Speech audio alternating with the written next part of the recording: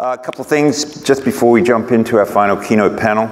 So I mentioned this morning that Len Silverstone's workshop tomorrow on understanding behavioral factors is going to be switched from the Bahia Bell, the boat, into the Cockatoo room. I may have also mentioned that we were thinking of switching lunch because of the likelihood of rain tomorrow, but looking outside right now, it's like, let's make that call tomorrow when we see how the weather actually is, rather than maybe preventing ourselves from gathering outside again, because it's such a gorgeous day. All right. The way to learn that tomorrow, by the way, just if you could check the app or the digital sign that's out there, we'll be making those updates as soon as the decision is made. I mentioned this morning these pink forms. We don't actually have enough for everybody, so but you can submit these over the next couple of days if you're going to be around. We'll also include the evaluations from the Thursday and Friday sessions. If you include those, then we'll include you in the drawing that I mentioned for either an all-expense paid return visit to DGIQ in June, or for one of the free tickets that we'll be giving away for Enterprise Data World in March. All right. We have something special happening right at the end of this session. So one of our panelists, Kim Wienzierl. Correct. Thank you. Wrote a book recently called The Data Governance Guidebook and Playbook by a practitioner for practitioners. The folks at Elation had ordered many copies, I think 100 copies of the book for Kim to sign, and for whatever reason, perhaps the Amazon outage yesterday, they did not arrive in time. So they are set up outside the room here, and if you would like a copy of Lynn's book for free, Kim's book, I'm sorry, for free, then just go there and scan your badge. They'll capture your address, and they can mail that to you afterwards. So thanks very much to the folks at Elation for doing that. If you were interested in taking the Certified Data Management Professional exams while you're here, there is one more time slot this evening, 5 to 7, in the Russo East-West room. That's the small room just around the corner from the coffee shop downstairs. There's been a number of people who've been taking those exams so far, so take advantage of that opportunity while you're here. It's a don't pass or don't pay. So if you take the exam, don't pass, you won't pay for that unfortunate experience. The pass rate is very high. Well, actually, it's a very demanding exam, which makes it a valuable credential. But the pass rate amongst the folks who attend these conferences is generally fairly high. Also, the Data Governance Professional Organization, the DGPO, conducted a raffle with some prizes as well. There were 2 free memberships offered. One was won by Akriti Agrawal of Emeritus, and the other by Michael Pipp of MDTA. The DGPO will be in contact with you about how to get your free membership. And there was also a $100 Amazon gift card, which was won by Jesse Huerta of the US Air Force. So they will be in touch with you also, Jesse, about that. Okay, let's jump into our final panel then. And I wanted to leave us with the theme of adapting to the future. This has come up in various contexts through the course of the meeting so far, but let's put a little organization around it. So I've asked each of our speakers here, each of them is a senior data management, data governance executive within their organizations. Ryan Doupe is the VP and Chief Data Officer of American Fidelity Assurance. Kim Wienzierl is the Director of Data at Radio Systems Corporation, which I find a particularly interesting name for an organization whose main brands are PetSafe and Sport dog. How did that come about?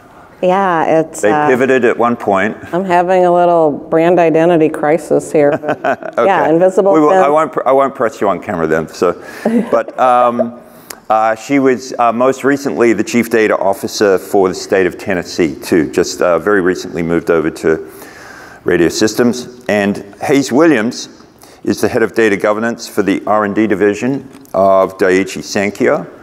And Hayes gave a terrific presentation a little earlier today about the use of video in communicating about data governance, which we have on camera. Actually, I think we have both Kim and Hayes' prior presentations. Ryan, I think you're in a different venue. But the video that we've been taking just of this room over the past 2 days will be shared with you for free, of course. So you know, you'll be able to experience all of these sessions later. All right, so I wanted to start out, please, by asking each of you to just reflect on the past couple of days. Sorry, we should have moved this podium, shouldn't we? Is there any chance, John, of just backing that out of the way so I can actually see folks? I know I'm tall, but... what were the best ideas that you got from the last couple of days? Ryan, let's start with you. Can I share a few? Absolutely. Yeah, so I'll share a few of the highlights that I got from some sessions, and I was reflecting on this just a little bit ago. On Monday, there were a couple of really good sessions that I was in. The first one was on building a successful data quality program, and that was with John Talbert. I thought there were some interesting things he shared around how data quality relates to manufacturing quality and how a lot of the same principles cross both. And he talked about the difference between data quality assurance, which is those data quality processes and checks along the manufacturing process, versus data quality control, which is something that happens at the end after a data product is delivered. And he talked about the importance of having both in place. There was in the afternoon on Monday, there was a really good session I attended on building award-winning business glossaries. And one of the key questions I was hoping was going to be answered, and it kind of did, was, is a hot dog a sandwich? And the session was all about business glossaries, so the answer was, it depends. It depends on how you define a sandwich. And I did learn that the USDA would consider a hot dog a sandwich, but they wouldn't consider a grilled cheese sandwich a sandwich because it doesn't have meat in it. So that was pretty interesting. But in all seriousness, it was a good session. If you're trying to understand the difference between a business glossary, a data dictionary, and a data catalog, there were a lot of good tips from that session. I'll share just a few more. I thought that the keynote this morning from Scott Peachy was really insightful, the engine that drives the data office. I think those are some good takeaways for everyone around what a mature data governance function may look like. Also really liked his slide on what data governance is versus is not. I think there's a lot of good principles that can be taken from that. Another session I attended was Exercises in Data Ethics from Peter Aiken and Karen Lopez. And that session was really good. It just made me think harder about data ethics. It's not always something that's front of mind or that we think about every day, but it is something that is really healthy to be thinking about as you build out your data solutions. And then the last one I'll hit on was earlier today as well, Scott Taylor's presentation. I think that was probably the funniest presentation on data I've ever seen before, so I thought it was fantastic, and I hope there's a recording. It was in this room, so I'm assuming there is a recording. Oh yeah, there's a recording of that one. Yeah, there were probably a couple dozen one-liners that I'd love to add to my brain so I could use as needed. So those were some of my big takeaways from the session. Yeah, the one-liner from Scott that stuck with me was respect the ingredients. Yeah. By the way, so we have a couple of microphones in the audience. You know, we don't have to wait till the very end for you to chime in if you have something else. And in fact, I'll ask, once we're through asking this question of our three panelists, I'll ask anybody in the crowd who'd like to contribute to this question as well about, you know, what are the best ideas you're taking home? All right, let's move from the audience left to right. Hayes? What were your best takeaways? So I will talk more about themes. I wasn't as good about talking in specific presentations, which was excellent. A couple of themes I took. One was metricing the data governance program itself. I have to say I know better. It's great to come to an event like this and kind of reaffirm what you know you should be doing and take that back with a bit more kind of energy. And a couple of tips, tricks, and ideas for how to convey the business value to the business, what data governance means. Training, a lot of mentions of training, and some good ideas from my perspective on formalizing, being more deliberate about how to bring people into the data governance area. What courses do you need? What methods you use to train? And from Scott Pisci's keynote yesterday, I did take something from that as well. I took a crisis of confidence. Why am I not doing more? Why is it not going faster? That kind of thing. So That's what I have for you. All right. Kim, what's your take? Yeah, so in the last session I presented, I called out Jim Johnson's presentation, what every business should know about data governance. He has got a slideshow that is just jam-packed full of intelligence. So if you haven't downloaded that, download that. Some awesome checklists and insight in there. The Delta dental folks, are you in here? They were the remote. They were one of the remote ones. Oh, okay. Yeah, that's right. In their presentation, they have a super cool infographic. Like, without even talking to these gentlemen, I could look at the infographic and know what their journey has been since 2015. So very good for executive level support buy-in. So I really like that. I keep hearing, as far as themes go, that executive support, you have to have it. I learned more about data fabric thanks to the IBM folks, because I didn't know, is that like a person, place, or thing? So I learned more about that. Scott Taylor was amazing. But the one thing that keeps cropping up, and it hadn't really dawned on me, like, why do we call it governance? And I know it's in our, we are the governance conference here, but the examples I've been hearing is like, we don't call it like HR governance, even though they're doing the same thing with people. So like the word governance keeps coming up as, boy, is there a softer word we could use for that? Has there been a good alternative that's been proposed? I haven't heard any other than saying we're the data department. Oh, Amber's got an idea. This morning, I think it was the CEO of Ovalon, she said, we're the data defense. So that's my new thing. We're not data governance, we're data defense. Data defense. Yeah.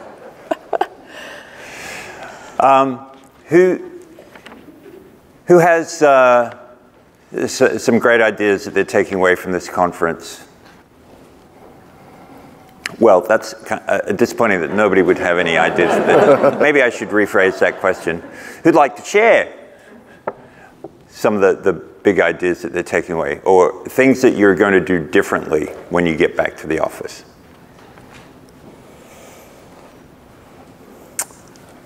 Way in the back there. Yep. Differently, I would say with more energy. Okay. Just reaffirm what needed to be done, and differently, but with more energy. Fair enough. One of the best talks, and I alluded to this morning on the panel, was Tim Musgrove's talk. I think his emphasis on incorporating project management metrics and techniques into the development of their program, I think had some terrific insights in it. I mean, being in the room, the type of questions that came up, that one clearly resonated with a lot of people too, as something to try differently. Yes?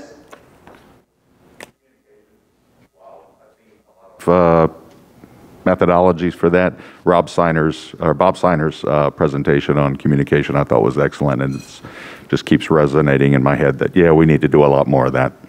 Yeah, yeah. Carlo, if you go there, Dave, if you could come over here, and Danette we'll take Danette's question first, or Danette's contribution first. So I liked the one on meditation, mindfulness. I'm sorry, I can't remember the woman's name.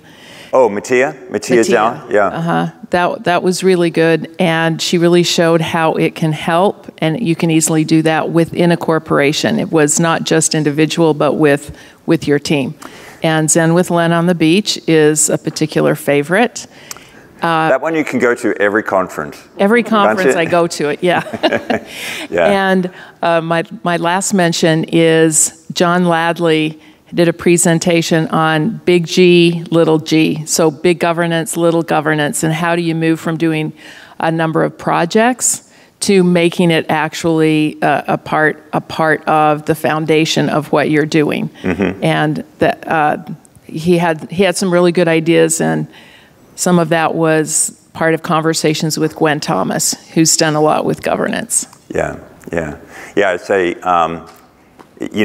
probably many of you, because there were about 40 folks, I think, at Len's session. Next time you come along, try to get up a little bit early. It is a brilliant way to start the day in 30 minutes. But Mattia's presentation was very much oriented towards, sort of enterprise application of mindfulness, whereas Len's is more oriented to the individual. Yeah, I thought there was value in both of those. We had a question, contribution back there, yes. It was lovely and heartening to see so many hands raised when the question about a department of one was posed. And it made me stop questioning what I was doing wrong and start thinking how I can subtly steal other colleagues and make them my pseudo team. Uh-huh. Some of the presenters have just so casually used terms like marketing communications would partner with that. And I thought, we have a marketing team, and I've never asked if they would market this for me, but they have 23 people and I'm one. So things like that, how can we be a little bit more sneaky? Has maybe a negative connotation, though I don't know, maybe the Department of Defense would define it differently. Resourceful, cunning. So who we can partner with who aren't under the data governance program but can enable us. And one of the things that we talked about amongst ourselves quite a bit was how the unfortunate situation of this pandemic has made clear a lot of the process inefficiencies. It's so easy for somebody to forward an email chain, just say, plus Kiyomi, well now it's my problem. They wouldn't have taken 20 minutes in the hallway to catch me up. So you can really kind of reframe that situation and come up with these little focus groups. You have every name in that email. You know who needs to fix the process, and that can help give you your backlog for some of these little wins that we talk about. Mm-hmm. Thank you. All right. Yes, David. Thanks. I've been coming to these for... I tell you what, since you're right up front, why don't you turn around? I've been coming to these free Dataversity events for, 10, 12 years now. And one of the things that's always very interesting to me is to see gradual long-term shifts in what topics or people are getting excited about. And even though we've been away for a couple years, I've been doing events online, and quite suddenly here, what I was seeing was a big interest all of a sudden in data strategy and data management strategy, which I think is very important because it begins to reflect a level of formal engagement with executive business leaders in driving the whole data governance, data management function. And the other piece that's been coming up a lot, I work in financial services, so there's been a lot of conversation about ethical conduct over the years. But another big thing that is, quite frankly, the financial services industry is lagging a bit in this, but the question of data ethics, what constitutes ethical access of data, what constitutes ethical usage of data. It's very nice to me to start seeing, talks on data ethics in this particular conference. Good, yeah.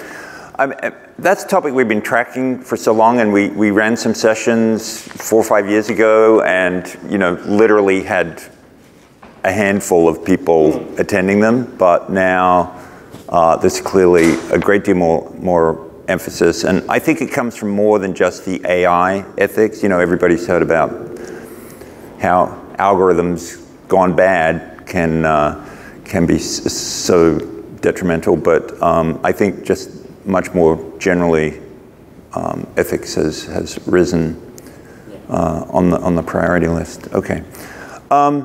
So is there anything particular that any of you plan to do differently, when you get back to your desk? Me? I've got a whole list. I'll let any of the three of you answer that. Yeah, I've got a whole list of things. Where I'm currently at with radio systems is getting the message out, kind of growing my posse, growing the interest, make it exciting. So I've been looking for tips and hints on how to make data fun, how we can start gamifying, how we can earn badges, how I can get my communications across in a fun manner. Mm-hmm. I would double down on communication. So I have invested some time in communications. I think I have a good start, but the 2-minute data, I forget the exact term that they use, what I have, most of what I've done today in communications are big blocks of things, right? Big blocks.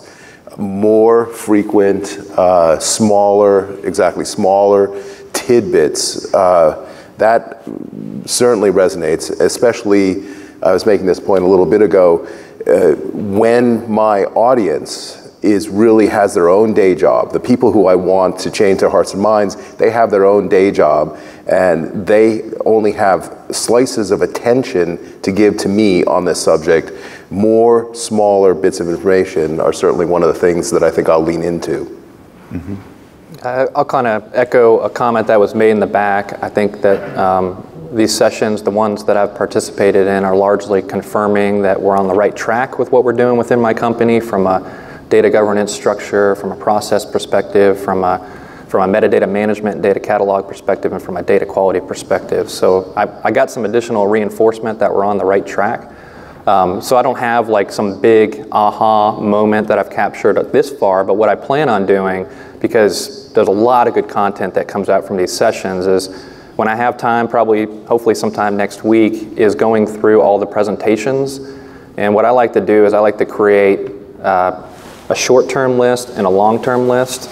And if I go through presentations and I see something that sticks out that I can immediately act on, maybe something I haven't thought of, or a next step I need to take on something, I put that in that short-term list. And then other things that are more future thinking, things that I'm trying to think about, like master data management, and think more 3, 4, 5 years out. If there's ideas that I find valuable from any of the content from these sessions, I'll kind of put that in that long-term category. That way I've kind of fully digested, and then I go back through those notes and I figure out, what things I plan on doing differently. So for me, I generally get done with this conference and I feel like it's information overload, so I've got to kind of redigest some things. So that's the approach that I take to figure out what I need to do differently. Reflecting on Scott's session this morning, so I'm based in LA. Got a couple of friends who are comedians, and they do a little stand-up, or maybe they try and get a job on a sitcom. Listening to Scott this morning, I mean, we're all talking so much about communications. Everybody's like huge on this, but if we could figure out how to make data governance funny, like constructively amusing, it would be so effective in making the point. Mark, I know you're smiling under that mask there. Mark, a couple of years ago, wrote a song about data governance. I don't know if you ever performed that to a different group than one person, probably your wife. Or but Yeah, since we keep coming back to communication so often, I think quite seriously, seriously, we need to be less serious about some of this stuff and at least make it a lot more fun. And so I'm going to undertake when I get back to LA to talk to some people who write jokes, who, you know, tell stories that extract fun things out of situations, whatever, and see what we could do to make this stuff resonate with people more effectively just by being fun. Yes? I'm going to have to outsource that. Pardon me? I'm going to have to outsource that, get someone else to write my jokes. Oh, goodness, I couldn't do it, but, you know, there are people who can make fun out of anything. Well, I have a recent success story about that, working with our executive team where I'm at now. And every data governance model has one of those lovely pyramids, and I happen to adore Bob's. And so I'm talking with our C-suite, and I said, "You're not on this pyramid, you're above the pyramid. The pyramid was built to worship you." And they thought that was hilarious. So yeah, it helps it resonate, and it helps it connect with the target audience. Yeah, I mean, in general, like kind of a serious bunch. And it's obviously a serious topic, but we got to change the dynamic somehow. And, you know, because I've seen the same conversations taking place for 10 years. And clearly, you know, some folks manage to get over the hump and most others struggle. So I don't know, I'm thinking maybe there's another way. So we'll work on that. All right. By the way, there's actually quite a large LinkedIn group for this conference that has almost zero participation. And somebody asked me just this morning, you know, can we have a discussion group to continue some of the conversations? So I think it languishes because we frankly haven't put much effort into it, you know, don't have many resources, et cetera, so we haven't tried to cultivate it. If anybody would like to help us do that, I think we could carry on some of these conversations very constructively through that venue and, you know, maybe create some continuity to the conversation. All right, so whether we've discussed it here or not, I want to ask you folks, what do you see as the big issues coming down the pike that are going to affect data governance? I don't know if those are technologies like blockchain or if there are other, you know, seismic shifts. But, you know, where is data governance going to get pulled in future that we should be thinking about so that we can either future-proof the strategy or at least not be surprised when it arrives? So let's go the other way this time. Kim, if you've got any thoughts on that? Okay, yeah. Yeah, so we are getting exactly what we've been begging for. We need the business people to be tech savvy. If they were just more tech savvy, this would all be so much easier. Where I'm at Radio Systems, we are hiring tech-savvy people. You come in, you get a Tableau, you know, editor license. So now here we are, like they're like, "Where's your data catalog, Kim? You know, how do I connect this data?" And it's so the issue I'm having, it's a good issue to have. It's exactly what we wanted to have happen, but like now we're scrambling. So I'm hoping that this lights a fire under funding for things like data governance. Like people get hired in, like, how do you expect me to do my job when you don't have a data catalog? I'm supposed to talk to the IT department to figure out where my data is? I'm not doing that. So we're getting exactly what we wanted. So this was careful what you wish for. Yeah, yeah. It's here now. I'll offer a rather niche issue in research and development in the pharma industry. There's new types of data, a lot of different types of data that are coming on the scene. Things like genomics, which kind of blur the line. Like you talk about privacy data. For example, in genomics, almost by definition, the data is only referring to you, but can you actually point back to me without some other source, like combining with the 23andMe or some of the online services? It's big, it's different, it is very personal. Does that mean we need different rules, different styles, right? It's very healthcare oriented, but that's an example of new types of data that are going to require different rules, still structurally the same. It's still a governance problem, a privacy problem, still the same kind of rules, but it is different, and I don't think we've netted out on how to manage that yet. So a rather industry-specific problem, but that's something that's coming down the pike for us. Mm-hmm. The trend that I'm seeing is I'm seeing data governance merge closer and closer to the business. And I've heard it this week several times, but challenges with engagement. I think when a data governance program originates somewhere within the IT and then you try to get all these stewards engaged and involved, it's very challenging. I think more and more that our business cases for either data management or data governance initiatives are going to have to tie to the company's overall business strategic initiatives. And usually that is, how can data governance or data management contribute to sales growth? How can it contribute to cost reduction? How can it contribute towards building your company's brand or providing better customer service?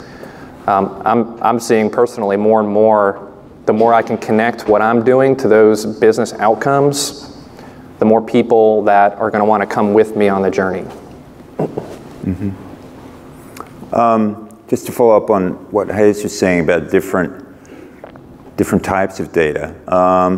Quick show of hands. How many folks are involved in governing external data? Okay. Unstructured data. Quite a few. Okay, a lot more. How many folks here? For how many folks here is privacy part of your general portfolio? Okay, yeah, that one has come along such a long way in just a couple of years. All right, we get speaking proposals on these things, and I don't have a good way of measuring all the time the level to which people are interested in the topics, but. All right. What about you folks? What do you see coming along that you're thinking is going to be relevant to you in future? All right, a couple of hands there. We'll take the gentleman on the right first, and then, yeah. Yes, you sir. Yeah, I think it's going to be a double punch of an increased regulatory environment around privacy, and also with the proliferation of state and non-state actors when it comes to holding ransomware attacks, and companies need to have a better sense of where their data assets are and making sure that this enterprise asset is governed, protected, available, and trustworthy. Mm-hmm. So that's my 2 cents. Thank you. Yeah, let me add quickly to my prior questions. How many of you are involved in more than just a peripheral way in data security issues? Okay, thanks. Relatively few compared to the others. All right. Sir, yes. Dave's going to bring you the microphone there. So I don't think it's really broad. I think it's really maybe niche, but really polarizing is the vaccine passport or something along those nature. I mean, we did it here, right? We all had the validation process, and it's not, there's no official entity that's signed up to do that in America. They're doing it in Europe and things, and I mean, it's not really broad, right? How many attributes would that be? But it's really polarizing, so I could see that really blowing up for a certain space. Yeah, so as you might imagine, I've been paying a lot of attention to COVID issues over the past year and a half, and it was really quite difficult to find the right tool to use to bring everybody back here. We settled on Clear for US attendees, so it only covers US, unfortunately. We had to do different things for our international folks.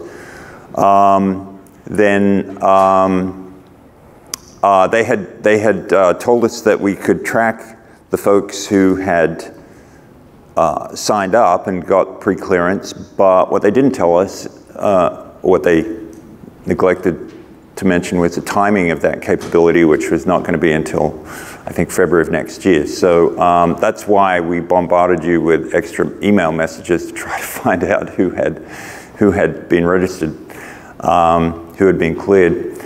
But yeah, I mean, I think at this point, it looks pretty likely that there's going to be a lot of things that require vaccination. In LA, you have to have a vaccination proof to eat indoors now. You can eat outside without that, but you know, it's more and more pervasive. How many folks here are familiar with non-fungible tokens, NFTs? Okay, you know, probably, how many familiar is probably the wrong way to phrase that question. But I was reading an article recently about the application of NFTs essentially to data quality issues and assurance issues in an enterprise context. I mean, there's the whole crypto NFT thing where people are selling digital assets for, you know, millions of dollars, but then it seems to me there's another application of NFTs in providing ways for there to be information integrity and digital assurances of various sorts. Have any of you had any exposures to have an opinion on that? At the state of Tennessee, it was a non-funded program, and I typically do this everywhere I work. You have to glom onto those enterprise initiatives.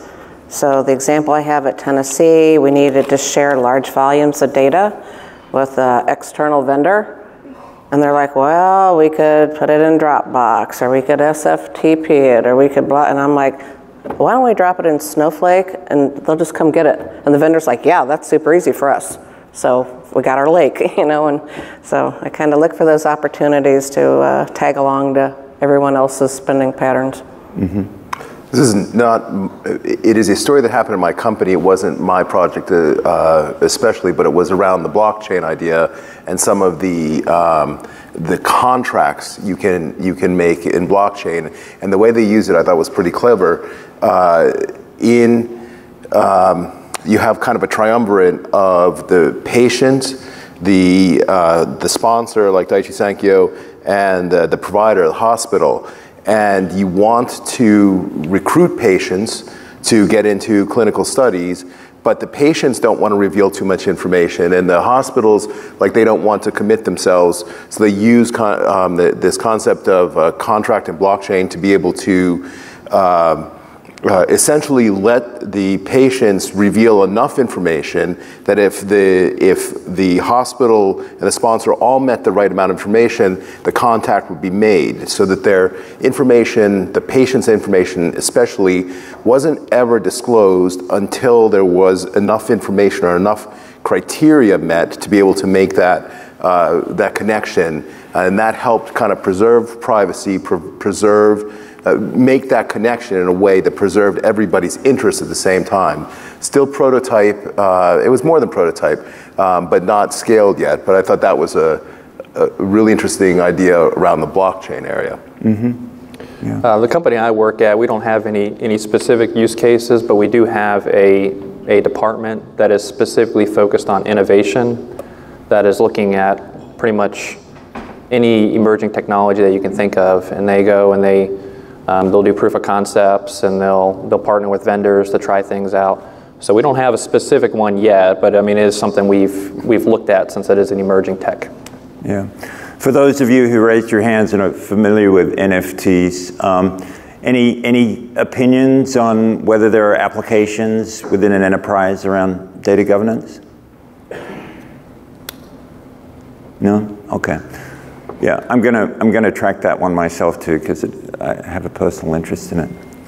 Let me invite any of you to throw in a question here. What thoughts do you have at the moment? Unanswered questions? Yes, right in the middle. Since I deal in the financial industry, there is a lot of activity happening around bringing on other vendors coming in and wanting access to our data, et cetera.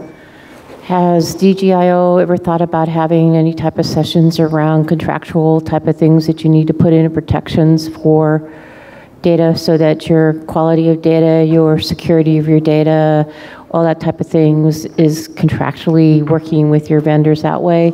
Because everywhere you go, you kind of hear some certain clauses that you should have in your contracts, certain clauses that you shouldn't have in your contracts. And I know some guidance around that. Even our legal teams are kind of like, data is kind of new to their world as well. And so it'd be kind of interesting to see if there was something around that.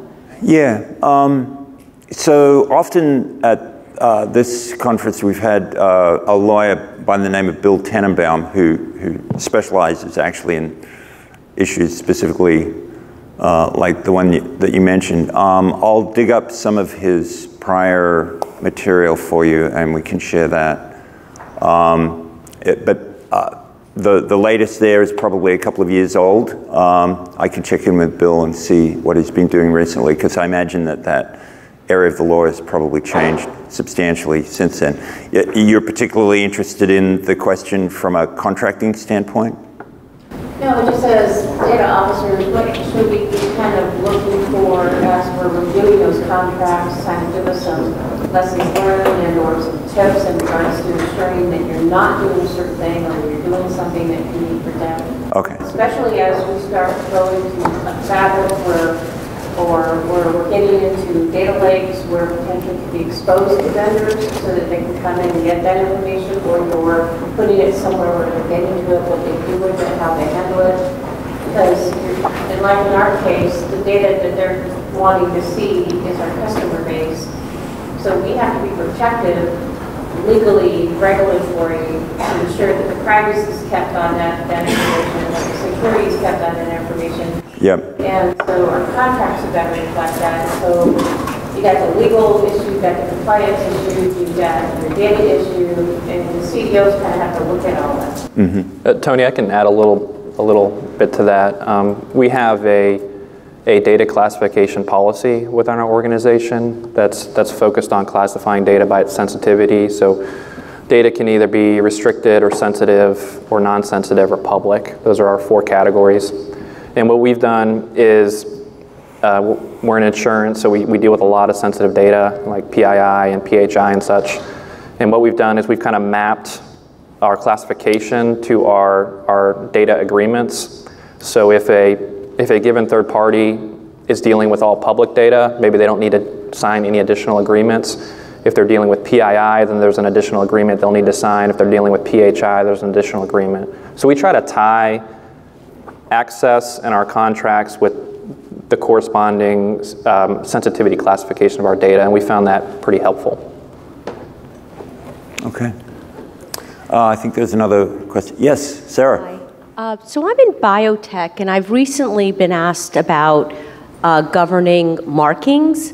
So we have different markings, whether it's a CE mark, whether it's like identifying hazardous material, but these aren't really, it's not data I had previously ever governed. And so I don't know if has anyone come across any of those types of things or gotten questions about governing that kind of data. You were in biohaze? No? I don't have that one. Okay. Sorry. Yeah. Does markings have a specific? Yeah, they are. So for example, the CE mark is to identify this is product to be sold in Europe. There's also different hazardous markings to explain whether you have maybe lithium batteries. But there's all sorts of markings that appear on labels. and they're getting more and more complex, and they're becoming more specific to each country. For some odd reason, they don't seem to all have alignment on the markings. But it came to me, and I just was like, from my regulatory group, and I just didn't have an answer. I was curious if anyone else had experienced that. Okay. Sorry, we don't have a good answer for you on that one. Anybody else have questions before we wind up? All right. Well, most of you will be here over the next couple of days, I know, so please keep the conversations going. At this point, we can wrap up the formal conference portion of our agenda. And I'll say again, it's been wonderful to have you all back. I hope the next couple of days are productive for you too, and that we see you at an event in 2022. So thank you.